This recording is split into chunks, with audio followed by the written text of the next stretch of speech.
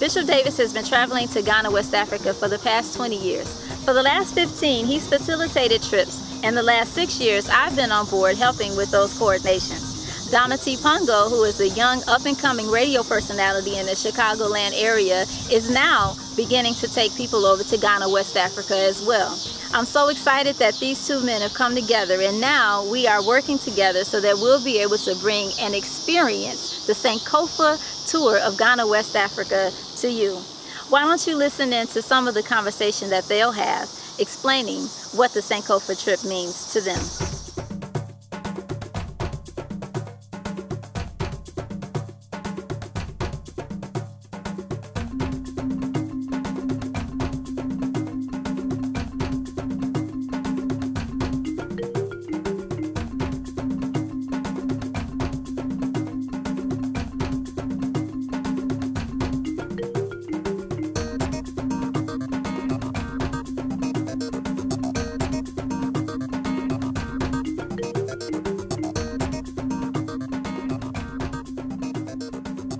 What was it like coming to Ghana your first time? Now, you've done this trip several times. I mean, how many years have you been doing this? So we're going into year number 15. And the number of trips are too numerous to count at this point. Mm-hmm. But my first time going to West Africa was a desire of mine all my life, since I was a child, to go to Ghana specifically. But I ended up taking a trip in 2002 to Senegal, and then to Gambia, and then to Ghana. Yeah, I think you know this too. My folks are from Ghana. Both my parents born and raised in Ghana. That's where Dometi Pongo comes from, my name. And I remember going when I was 6 years old.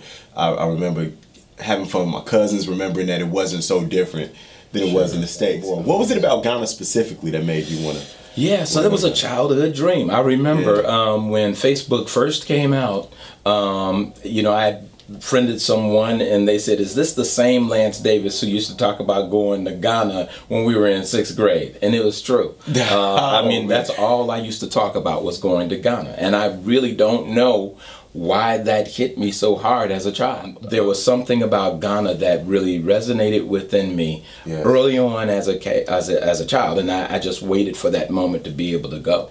You know what really opened my eyes when I went to the slave castles in Ghana? I call them dungeons. They're called slave castles historically, but dungeons is more appropriate.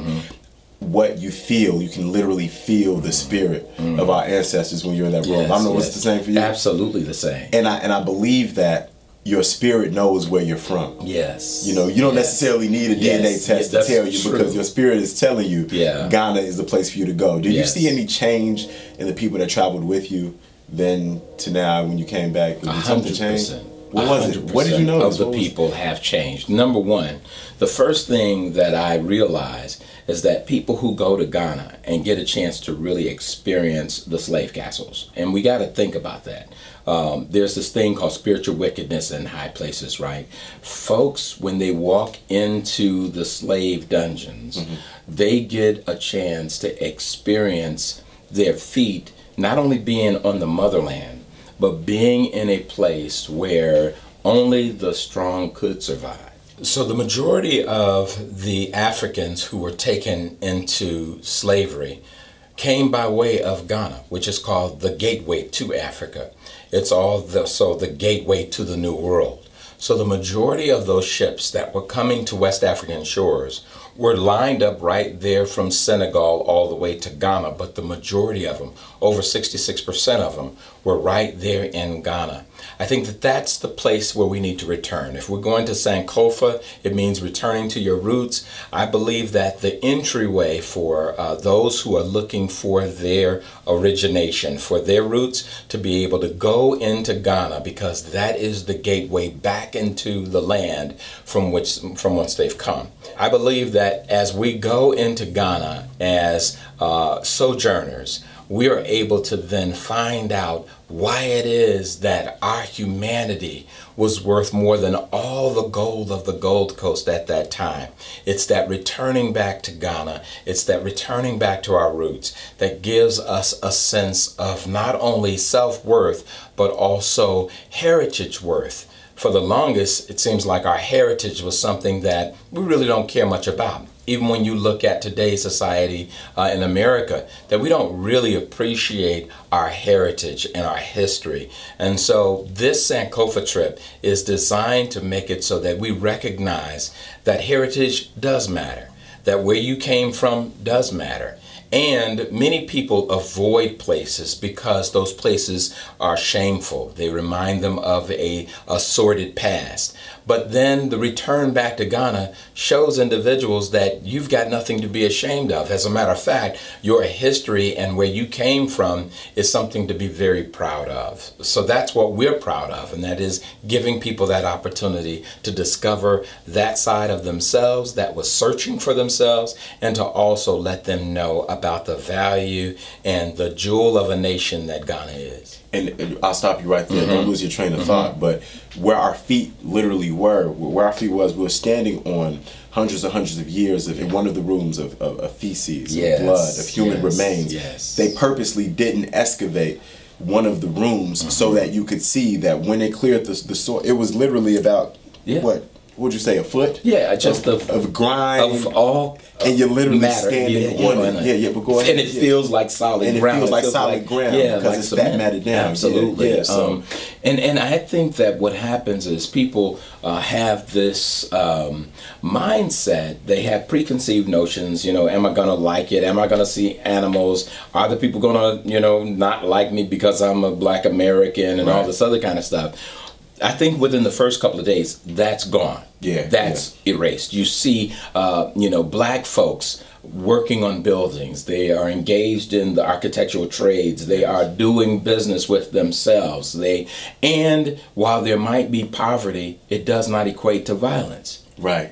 That is the biggest piece that I brought back with me. When I talked to my travelers, I sat down and I asked them, what is something that you saw that was remarkable to you? Number one, that poverty didn't equal sadness, because they said the people had nothing, but they found a way to be happy and healthy. 90-year-old women walking around with skin just of gold, just melanated, just beautiful. And then they said, too, why am I walking around amongst all of this poverty, but I don't feel like I'm in danger. I don't feel like I'm going to be robbed. That's right. So what is it unique about the American experience, specifically the Black American experience, because of what happened in slavery that has created poverty equaling violence, right? When we look at the violent construct that is around urban cities around the United States, more specifically even Chicago, we know that something needs to change. We know that something needs to happen that's going to improve the lives of our young people. And right now, no one has any answers. We're looking at children who are going to schools that can't teach them, and they're not learning in these environments. Along with the environment, the social environment that they're involved in, that of not snitching and other deadly, consequential activities that are taking place within and among our children, it requires a redress. It requires a corrective measure. And what is that corrective measure?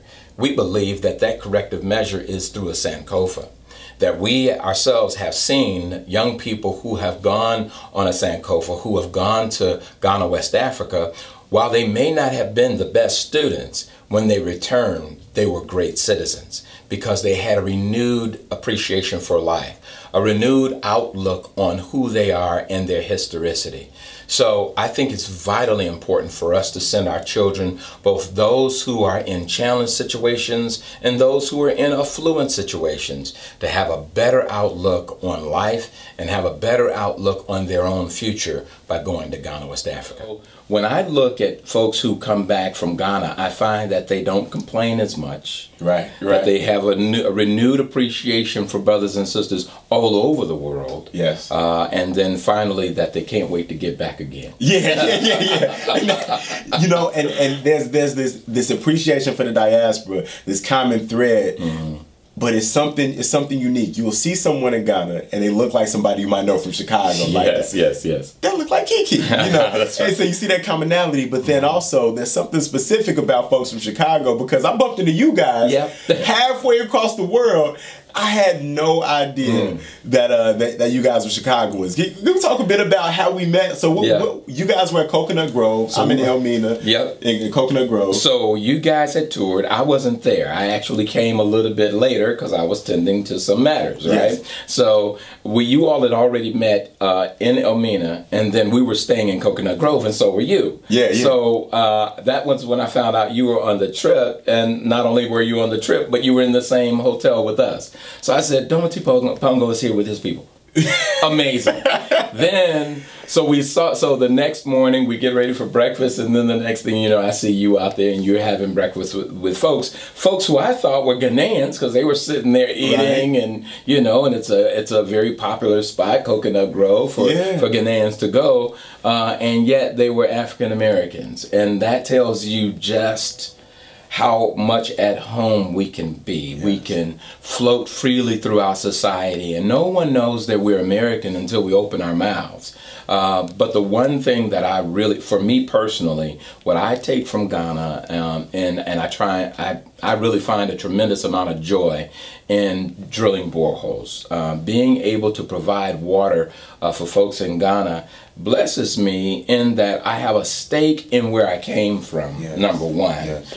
Number two, we're providing, where there's water, there's life. So we're providing life to communities that normally would have to have a constancy of sickness because of the types of water that they drink.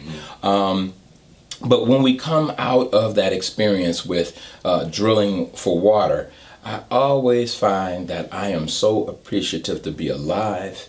I'm appreciative of being black, and I'm appreciative of that kind of historicity that evidences me as a black man as being a builder, a creator, a person of peace. I mean, think about it. In Ghana, it's the most peaceful place on earth, as far as I'm concerned. Yes, it is. And so I am always amazed that when our folks go and they come back, and they say, I can't believe how we've been lied to. And I hope you bring 50,000 more people with you in the years to come. And you too. And we'll have our joint groups have this turn out the whole place of all of West Africa. I'm talking about specifically when we get to where we had embarked, if you will, on those ships as human chattel, going through the door of no return. Then we get a chance as the descendants, right, to return and go back through the door of what's called the door of return.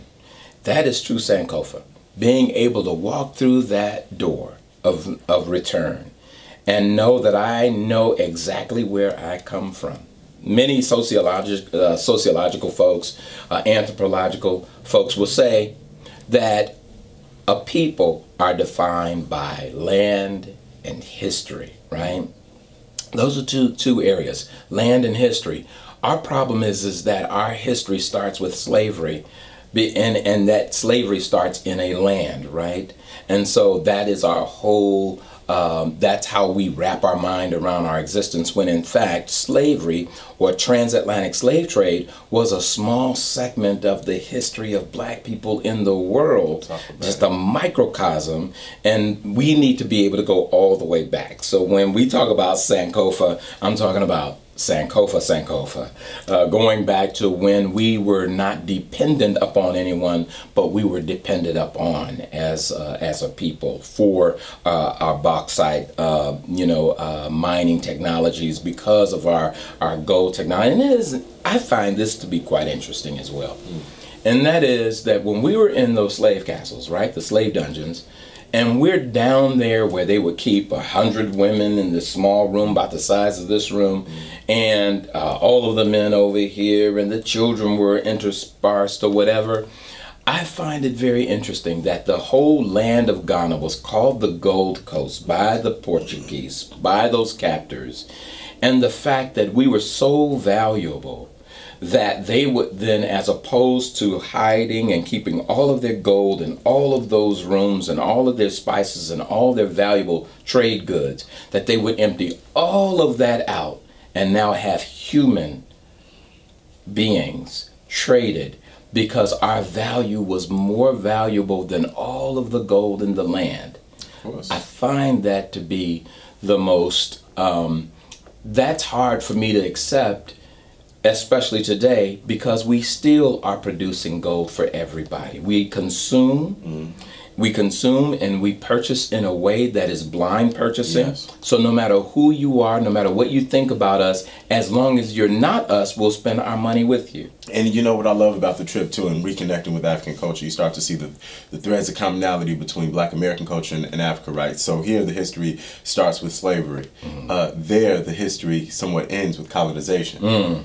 So even as you see that Africa, the reason why it's that dark continent, the reason why we see it's being ravaged the way it is, the reason why they're able to have people from outside countries, be it China, be it America, drilling offshores in countries and not even giving the people the value of what they've already taken from the land.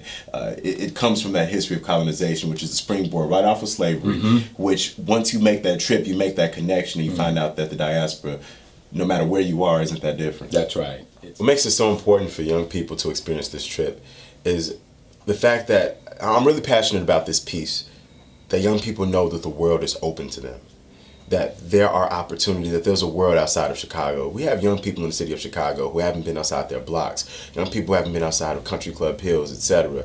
And once the world opens up to you, what happens? You understand what opportunities are out there for you. You understand what majors you can go into, what opportunities there are. I mean, it really changes the way you view the world and the way you view opportunities. I can't tell you how many students and young people I've mentored who told me, I have an idea, I can't bring this to fruition. And I say, why?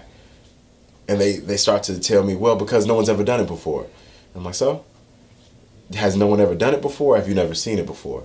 Right? So we need to open up the world of possibilities. And something as simple as traveling, not only traveling, but traveling to your homeland, it opens up the world of possibilities in a way that only you can experience if you've been there. As far as donors supporting, I think what donors need to understand is that when we talk about how to deal with violence in the city of Chicago, I think in many ways we overcomplicate the problem in a way, our approaches to it. We think about, after school programs, we think about these different things, but we don't really get to the root of the problem. What's really happening? Well, in Africa, poverty doesn't equal violence. In Chicago, it does. What about taking these kids, uprooting them, and putting them in other places and seeing if they could see how the world operates in a different setting, and what that would do, what that bring back with them. And that becomes a part of their impact exponentially when they come back and talk to their peers. They come back with a sense of self. They come back with an ability to inspire others. They come back with perspective. They come back as teachers, as their own little historians, right? And for a donor to have an opportunity to be a part of that is a blessing that you can't even begin to describe. Those of us who are blessed to give and have an opportunity to, well, what are we giving to? It's not just throwing money at a situation and hoping it goes away. It's not just, it has to be more than voting. It has to be more than all of that. All of that is the base level of what it is that we need to do. But if you have an opportunity to be in this room and to really affect the lives of young people for decades and generations to come, this is the place to do it, and this is the way that we should do it. You can even look at other cultures.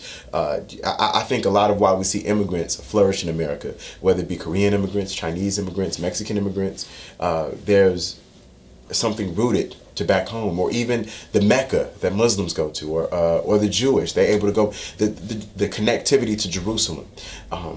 Every people who I see as strongly rooted in their culture has a sense of self, identity, and strength.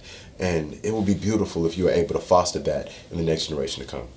I love, what I love about the Adinkra Simba Sankofa representing going back home, I always think about what's the next step, right? So you go back home, but eventually you got to leave the house. So when you leave back out, the bird has to fly. When it flies out, what is it bringing with him? What is it taking with him? And what is it bringing with him when it's going? So when I think about Sankofa, what it means to me is not only connecting with your roots and connecting with home, but it means, what are you bringing back home? And then when you leave home and go out again, what are you bringing back out into the world? And what we're missing is young people who have purpose. And I think Sankofa really speaks to purpose, truth, and being fruitful in your comings and goings. And that's something I wish more young people had an opportunity to do. And I think that this trip gives them that opportunity.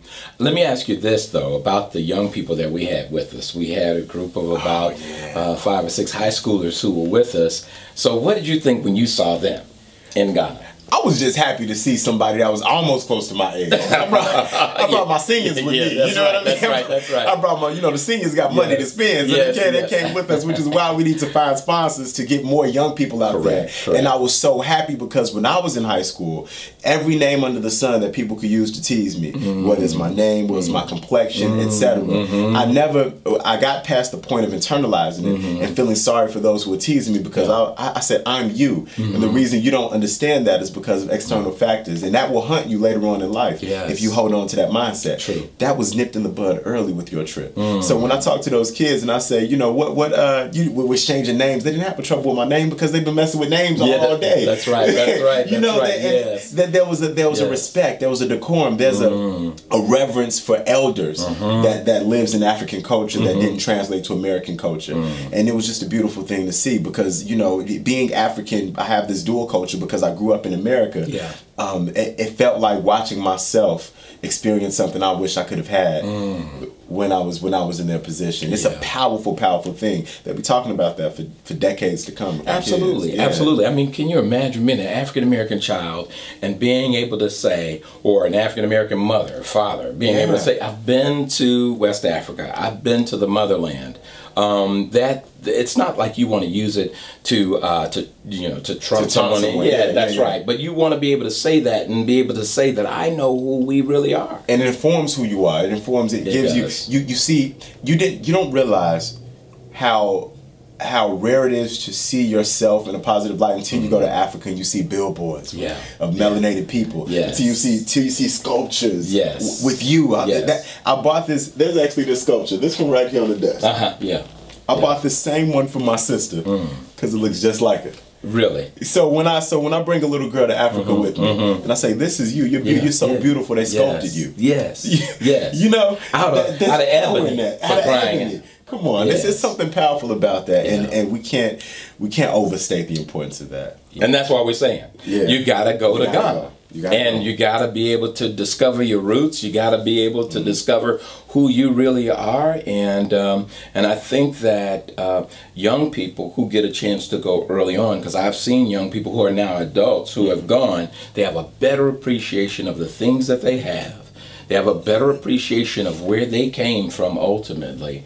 And I think that they're going to, as we see that we're in a more of a global economy, that they'll find then no hesitancy in doing business or advanced learning over in Ghana. And that's so I'm curious to know how you did it, because when I took my folks to Ghana, we showed them a DVD. We answered all of their questions, let them know what they need to bring with them, what they can expect, what not to expect. Thinking about all the stereotypes you think about when you think about Africa. Did you prep your travelers the same way? The only thing we would prep our travelers with is the things that you need to bring. And certainly gestures and things that you should not say to offend other people. But for the most part, we like a blind trip. We like you going in totally unprepared as relates to what you're going to see. Why's that? And the most important part about that is you get a chance to take your own preconceived notions overseas with you. Which means that when you experientially see that this place is nothing like what you have been told or what you have set up as your own mental construct, then when we get to the debriefing mark, the midway mark, right, which is where you all would have been, once you go through the castles, you've seen the marketplace, you've seen a lot of the countryside, now at that midway point, you get a chance to hold guilt because of your own ignorance, which means that you're more likely to do something with that ignorance than if I just prepped you all the way at the beginning. Because you might return back the way you came, and that's the last thing we want. A Sankofa is to return to your roots, and that little bird, that Sankofa bird, that symbolizes Sankofa, has a piece of fruit in its mouth. Right? Some say it's a fig, some say it's an egg, but whatever that fruit is, that means in returning to my history, there's something valuable that I'm flying forward with. And one thing that I see is that when you had your seniors, right, they were engaged in a lot of things, and they were older, and yes, so they were engaged in a lot. Like 50, 60 plus. Yeah, well, so, not even 60, 70 plus, yeah. So when I saw them, you scared me when you got to 50. Yeah, I had to end it. It's like, Dometi, you got to leave my office. But no, but you know what I saw was that I didn't expect for that crowd to come alive at all. Right. But when you all were at Coconut Grove and they had the African dancers come on, all of a sudden their whole countenance changed. Man, they were dancing. I know some Bengay going on that night, you know, but they were dancing, and they were having a wonderful, wonderful time. And it's one of those things where that's probably the last thing they thought that they would end up doing if they went to Africa. And there was such a blessing in being a part of an experience that someone has literally been waiting 70 years for. And to have that happen with me, right? Yeah. And to see them experience the joy that they hadn't ever felt in their lives, because these people are well-traveled, have been to other places, but there's something unique about them being with their people in a different space. Yes. And the conversations you have overseas are totally different. I don't know what it is about going overseas, the depth of conversation you have. I mean, we feel like we've known each other for years just because we've experienced the same thing. So when we talked at the table and there was no age, there was no there was no socioeconomic thing going on. There was just the sand, the beach, the water, the fufu and soup. That's it. And our stories. And our stories. Right. That's right. And that's what Sankofa is all about. You know? I think so too. I do believe that the Sankofa is the blending of stories of historicity and the stories of present, and being able to merge those and have those converge, and then allowing for the recipient to be able to return back here with a much more mature and a much better informed outlook on the world, as you said. You know, I think that that's important. And people say the first question they ask is, how much does it cost? When in fact, 100% of the people who we've taken over the years have never ever come back and said, I think I paid too much. Wow, yeah. That's very No true. one has ever done that. That's very true. Yep. They never ever say, I think that this trip should have been cheaper. So all it proves to us is that we're not charging enough. So instead of how much does it cost, it should be how much is it worth. That's right.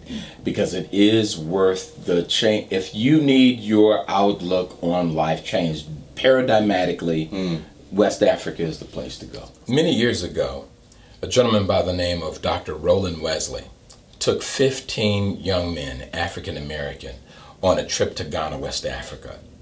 I was one of the lecturers along with One Africa, who was also a lecturer, and I was the one who was on the plane with those young men when they were heading to Ghana, West Africa, and they were heading to Africa for the first time. I got a chance to see young men who were involved in the hip life. They were dressed in urban wear. They were dressed like young people. They were acting like young men would. They were all together, and they had their earbuds in their ears. They were listening to their music. They were dressed the way our children, you'll find them commonly dressed. But I watched them all the way to Amsterdam and then all the way to Ghana, and they had no idea who I was. When we arrived in Ghana, that was when I realized that those young men weren't supposed to make the trip. All of the sponsors had withdrawn their support 2 weeks prior to the trip.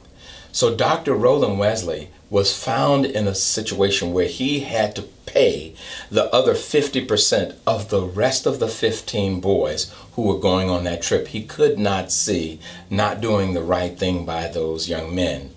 But I will say this, that when those young men returned home 2 weeks later, that those people who pulled their money back, who didn't want to invest because they didn't know about the security of the boys, they didn't want to take responsibility, they didn't think that the trip would really prove to be beneficial to the boys, so they withdrew their support at the last minute.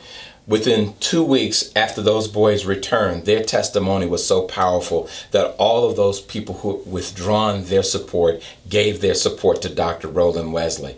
And so they got a chance to see up close and personal as to how important it is to give philanthropically, to help young people to have this experience, or people who are not so young but can't afford it on their own, to be able to support, because each one of those individuals that gave for those young men to go felt so good on the inside. Why? Because those young men came back. All of them were decent students. They were doing very well, and they were all seniors in high school, and they had all been accepted into a college.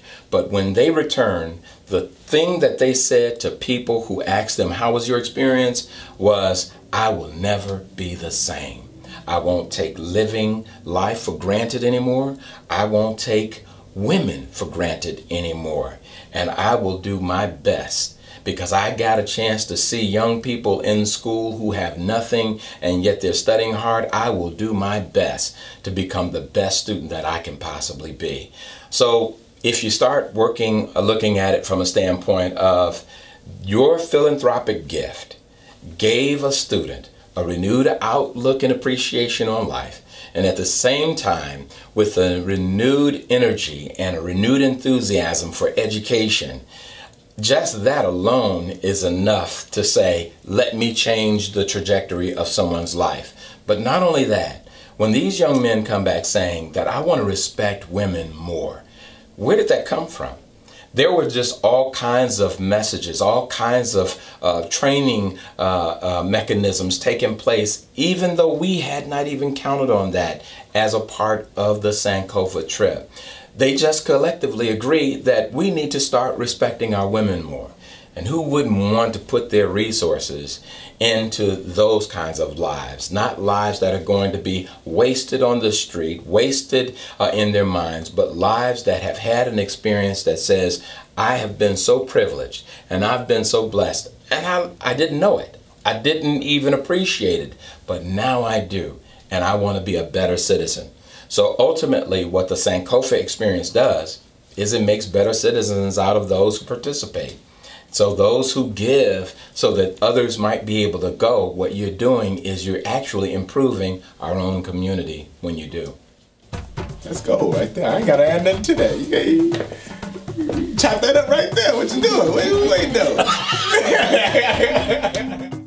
Now that you've learned more about the Sankofa tour, I hope that you've made the decision to travel with us. For more information, you can call 708-401-4013 or 708-227-3189. You can visit sankofaventures.org or dometi.net. Thank you, and I hope that we'll be traveling together soon. The picture behind me is a picture of the Jiname symbol, which is an Adinkra symbol. These are ancient symbols that were used by the Akan-speaking people in order to convey messages. This particular symbol is I accept none but God, or accept God. In other words, without God, there's no knowledge. Without God, there's no victory. So accept God. And again, there's another translation that says that I fear no one but God. I have no other adversary that I should be concerned about but God. And then also fear can be that reverential respect. We should always reverence God. So it's a very ancient language, a very ancient symbol, but it certainly symbolizes who we are in our spiritual context right now.